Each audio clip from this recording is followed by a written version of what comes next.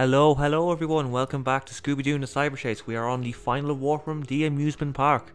We are now going to enter level 1. And we are playing once again as Scooby. You're in an old amusement park, Scooby, but there's no time for rides. Find that phantom virus. Oh, shucks. Unfortunately, we can't go on any of the fun rides because we gotta find the phantom virus. Yep, this is the third last level in the game. I find this level, I have to say, very nice. I think it's a nice level to play through. I think it's got a very realistic feel to it. It's kind of got this mixed bag as well with the enemies, but I think, like, you know, it has a very realistic feel to it. Like, it's a very good vibe to it, and I think the music as well really adds to it. I think, as I like the Big City, it's one of those soundtracks you would definitely listen to in your spare time as well. So yeah, like you can hear it there. So yeah, I think that's really good, good piece of music going on here. Sorry. Yeah, might have to get a few extra lives as well, just to warn people in advance, because the Phantom Virus is a very difficult boss. So just might have to be extra careful in these next two levels, because I feel like I'm gonna fail a wee bit, because it's a very tricky boss. But we'll talk more about that when we get here. Yeah, gotta be careful with these moving logs. You can very easily fall off and miss the flight. Like, I think this is lovely here, this stream here. Like, I think that's a beautiful sight. Like, you know, I think it's a lovely stream to look at. So yeah, we are going now to approaching a warehouse here. Yeah, so those things there remind me of Crash Twin Sandy, Papu Papu section. We gotta rescue Cortex after Papu puts him in jail. So yeah, so we're getting another checkpoint here now. Watch out for these logs again. See, I feel like I nearly missed that jump, but managed to get it, thankfully. So yeah, I find this level is I don't find this level too bad compared to Egypt. See, I think Egypt is a lot harder than these levels here. I say that as I die. Like, I just jinxed myself. But yeah, I do mostly find Egypt. Like, if I had a choice between Egypt and these levels, which is harder, I'd say Egypt was harder. I feel like Egypt has a lot more obstacles compared to this. I think this, you need to kind of just watch your timing more so in this level, especially with the logs, and see a bit more of the time in the next level when we go into it. So yeah, we're now approaching the haunted house. Up here now in a second. Hey, that looks like a haunted house. Go inside and check it out, Scoob. Haunted house? Unfortunately, Scooby, it's on the path, so we have to go through it now. So I really like this bit here. I think this is a really cool element here. Kind of reminds you of those, like, funfair rides you'd go on when you were younger. It sure is dark in there, Scooby. Watch your step and look out for holes. You wouldn't want to fall. Roll? No. You certainly would not want to fall, yeah. So, yeah, watch out for these vampires. Once you kill them, they'll turn into bats, and then they'll come at maybe 2 or 3 at a time. Jinkies, those giant blades don't look too safe. Scooby, you'll need to time this perfectly. Right. This is very Crash Bandicoot here. Can't remember what level it is. I think I can't remember what the level's called again, but you can definitely see a lot of Crash Bandicoot here. But what level? Well, I can't remember what it's called actually. It's in the 3rd island.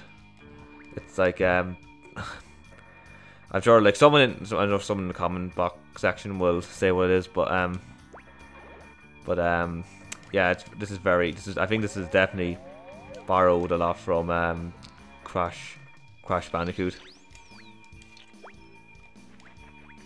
Oh, that was so close. So yeah. See, that's what I mean. You have to kind of be on your toes with these levels. It's very easy to lose health. Like, I'm on like one one bit of health here already. That just shows you how how much timing you need to have. It is a really catchy team. This actually, I really think like Stephen Goering did a really good job. You know, definitely a very relaxing team. Someone you can definitely listen to in your spare time. And just it one good tune, just a really good tune in general. So yeah, we're going to try and get a bit more health here, because we'll need it. We're getting a load of pies, unfortunately, I'm not getting enough burgers. So yeah, watch out for those clowns, they can be a bit annoying. So yeah, I think this is a very, as I said, very realistic park vibe to it. Amusement park. Actually, the last amusement park I was actually in was I went to Vienna back in 2019 with a few of my college friends, and it was a Gooby area. I think it was called Pretzel Park or something. But yeah, it kind of reminds me of that walk there. Kind of reminds me a little bit of it. Why, good job, Scoob. You're halfway there. Let's catch the Phantom Virus so we can get something to eat. Scooby Dooby Doo. And this is lovely. I think this area here is just beautiful. I think it's a brilliant area. Yep, there we go. That is level 1 done. Of 3 in the amusement park. The final warp room. Let's see how many points we got. Not a bad score, not a bad score. Here we go. Now we're going to go on to level 2.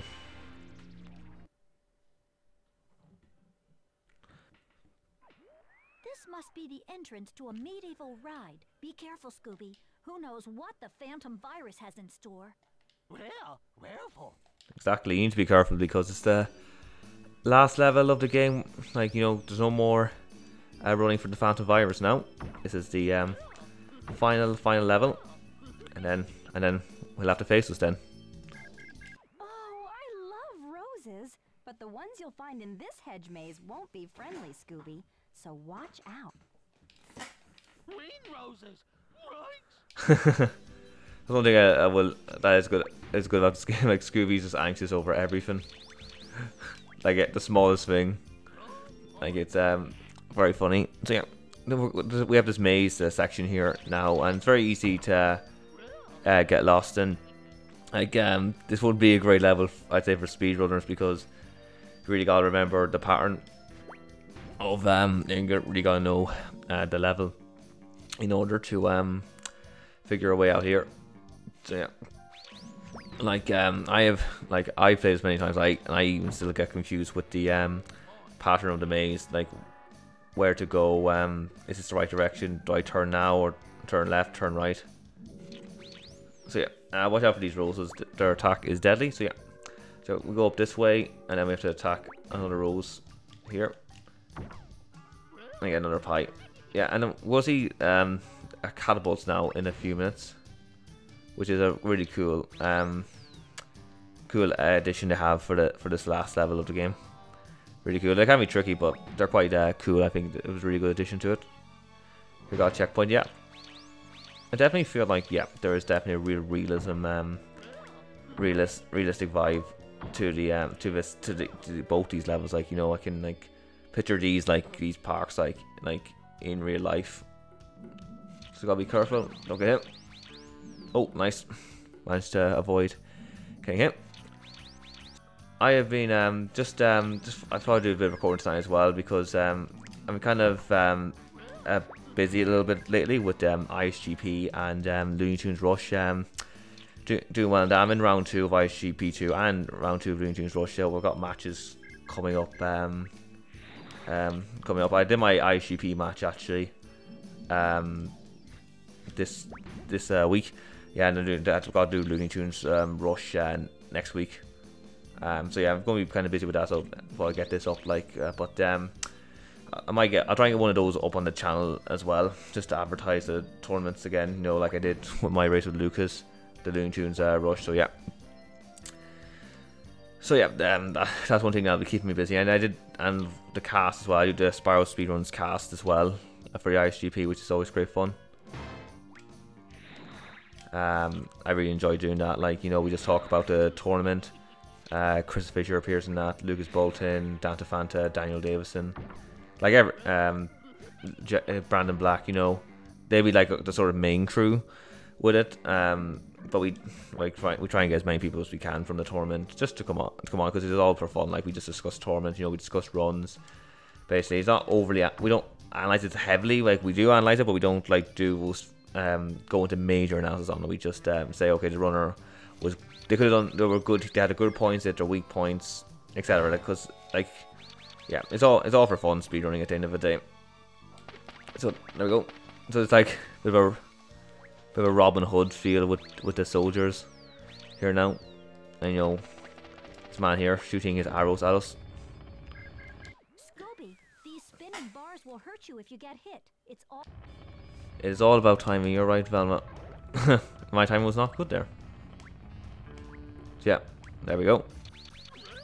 So yeah, keep going upstairs. I think I'm trying to do a speedrunning strat here. I believe this one here where you basically you jump and then bounce like this. I was watching it actually. I was looking up actually speedrunning strats for this game actually on speedrunning strats, and there's actually a guy who's actually #1 in the world for this. Oh, I don't know where Pi is, but the guy I think who's #2 I think in the world for this is #1. I think he was #1 at one point up until not so long ago. So that's a pretty cool thing. It's not actually raced much Scooby Doo in the Cyber Chase. I think there's like maybe only 4 or 5 people who have done it.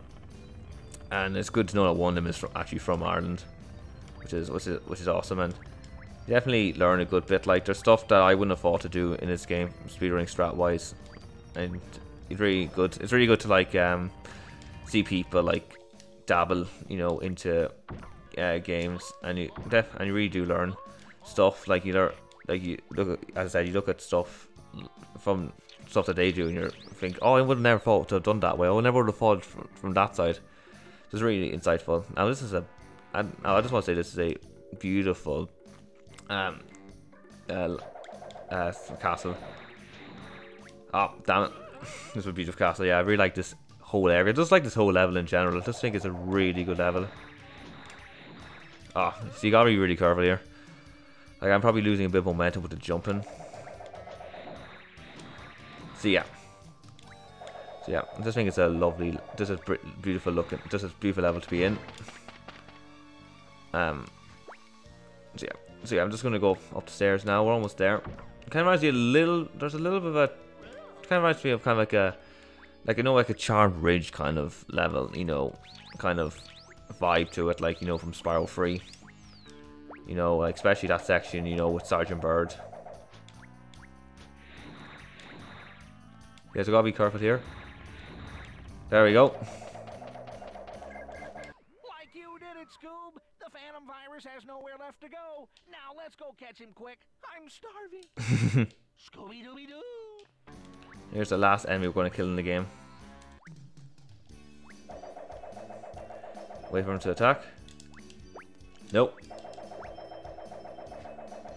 I hope my aiming is better in the Phantom Virus fight. There we go. That is the last full normal level of the game. So there we have it.